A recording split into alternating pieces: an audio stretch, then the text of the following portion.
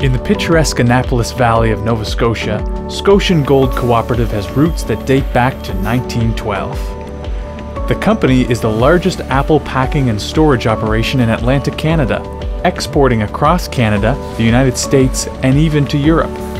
The long-term success of this company is due in no small part to its ability to incorporate advanced manufacturing processes into its operations. We've gone from being nearly all manual to a lot of automation where apples are automatically sorted by computerized sorting, put in bags automatically and palletized, so it's a lot of automation.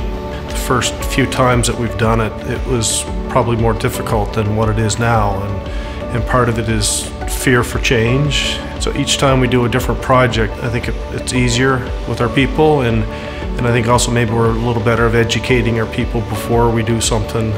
There was a culture shift, and I think our employees today are very comfortable working with the equipment that we have. It's really seamless, and there's no fear, and they've adapted it quite well. It's just part of the everyday work life now.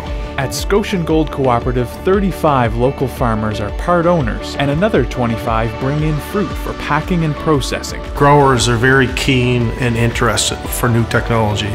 They see a future in the industry, and one thing about farming is they're always looking of how to reinvest into their orchard, and that's all about productivity and efficiency of maximizing your volume per acre. Parrish also notes that technology will be a part of Scotian Gold's future. If I was to go back a number of years, we've basically have kept the same workforce and are producing about 3 times the volume. I think with technology it's always moving, and you certainly have to stay with it. Adopting technology isn't as scary as it may sound, and it can certainly take you in a better direction than what you may be going.